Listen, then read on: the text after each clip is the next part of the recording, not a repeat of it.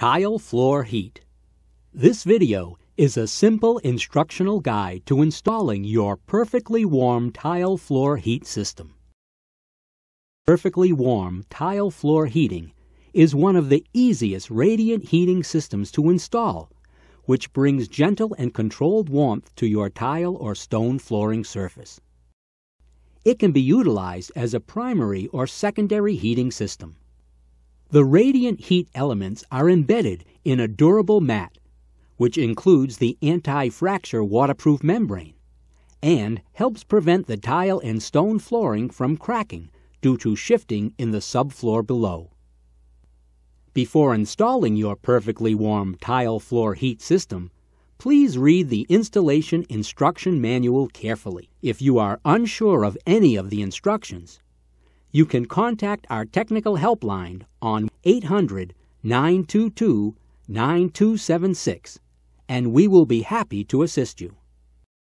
The perfectly warm tile heat system is made up of 4 major components: the tile floor heating panels, the wiring, the control device, and the floor structure. You will require the following to complete the installation. 1. The tile floor heating system and its attached factory connection. 2. The product installation and operating manual, including warning labels and checklist card. 3. A floor primer. A thermostat control with floor limit sensor and junction boxes. 5. Tools including a wire stripper, screwdriver, and wood chisel. 6. An ohm meter.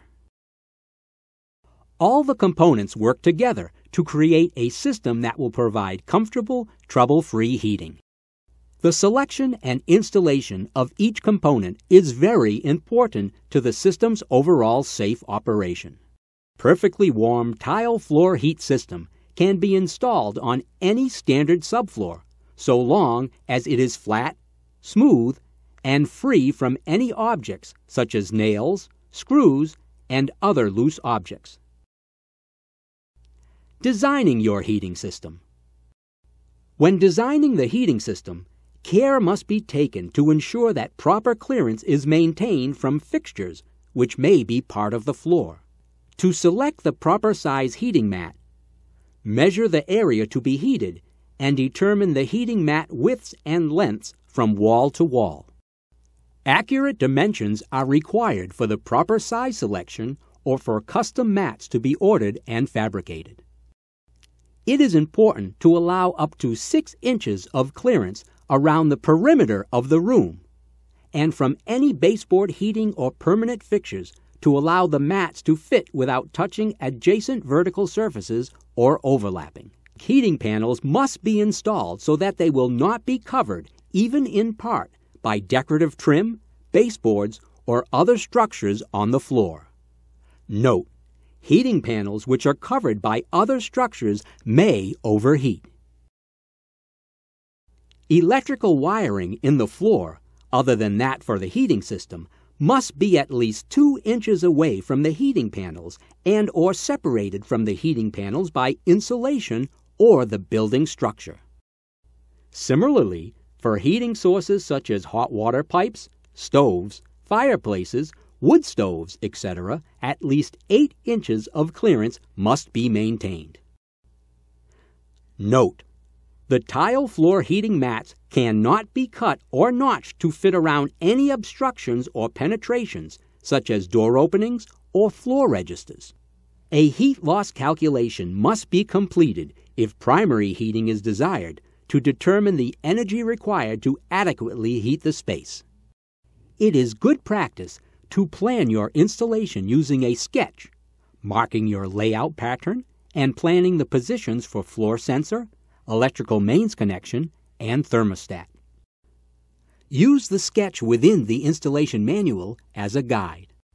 Note that the thermostat should be located on an interior wall where it will not be subjected to direct sunlight and that the length of the non-heating leads is taken into account. Please ensure that non-heating leads will not cross over any heating elements. Before work can proceed, all electrical wiring that will not be accessible after installation of the heating system must be completed. This may require coordination with the electrical contractor. Preparing the floor. Make sure you sweep clear the floor of all debris, nails, etc., so the floor is smooth, clean, and dry. Roll or brush on a coat of primer according to manufacturer's instructions on the container and allow to dry for a minimum of 30 minutes. Note: application of the primer is a requirement of the warranty. Alternative primer will negate the warranty. Installing the tile floor heat mat. The connection leads from the tile floor heat mats are 10 feet long and can be cut to desired length to connect at the junction box. The heating mat should be laid out so the connection leads are running to the wall of the room where the thermostat junction box is located. 1. With the release liner still on, position the mat into place, making sure the leads are within reach of the junction box and that there are no floor obstructions. 2. When in proper position, roll the end with the connections back far enough to peel back approximately 12 inches of the release paper to expose a portion of the adhesive surface. 3. Press this exposed section of the mat onto the primed surface and then roll the other end back to the point where the release paper was removed.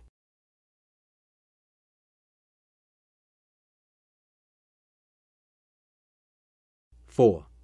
Slowly pull the release liner off and hand smooth the mat into position as it unrolls to achieve a positive bond while avoiding trapping air bubbles. 5.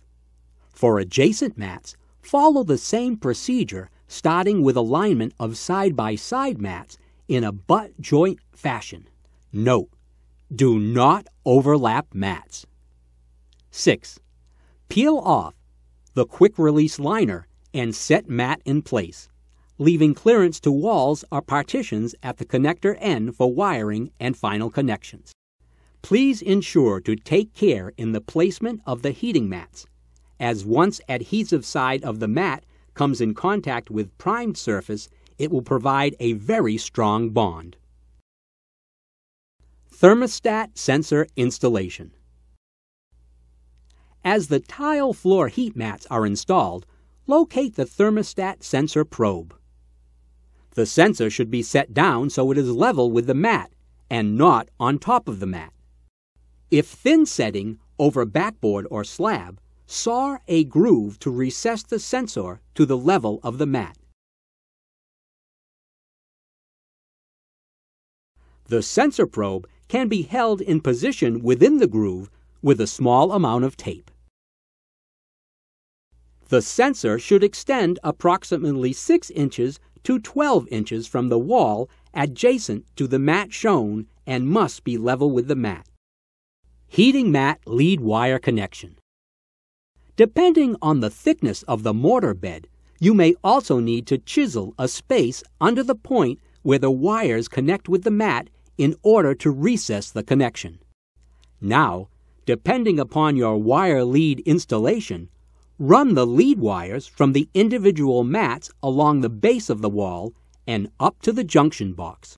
Provide a visual check to look for any signs of damage to the mat or connection leads that may have occurred during installation. If damage is found or replacement assistance is required, contact 1-800-922-9276. Inspection, testing, and completion. A visual and electrical check must be performed on the heating mats prior to activation. Visual inspection. If any portions of a mat appear damaged, replace the entire mat. Electrical test. In order to detect any open circuits, use a digital ohm meter and conduct a resistance check across the supply leads of each mat. Record the resistance readings and use the resistance chart in the operating manual to determine the acceptable readings. Testing for heating. Note: ensure that the breaker that will supply power to the heating mats has been turned off before making electrical connections. 1. According to the manufacturer's instructions, install the control device and connect it to the electrical panel box. 2. Wire the heating mat to the junction box and wire the junction box to the thermostat. 3. Apply caution stickers provided with mats in appropriate locations. 4. Turn on the breaker and adjust the thermostat so that it is calling for heat. 5. After the system has been on for several minutes, run your hand over the heating mats to ensure that they are warm. The system should now operate as designed. Note: do not turn on the mat for 28 days, allowing the thinset and grout to mature. Note: all electrical connections should be performed by a licensed electrician. Documentation. The checklist and system registration card records vital information about the installation you have just made. Fill out all requested information. Return the bottom copy to register the installation. The other 2 copies are for the homeowner and the installing contractor, respectively. The operating manual must be attached to the service panel so that it is easily accessible to the homeowner and any repair technicians. The installation is now ready to receive the final floor covering.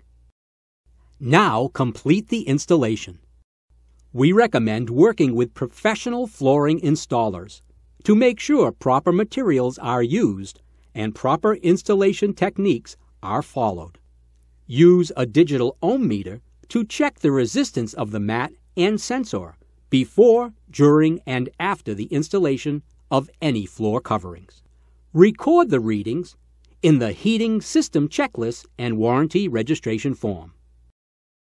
Note: this training video should only serve as a guide and should never replace the existing installation manual, which must be comprehensively read before starting the installation process. For additional information, please visit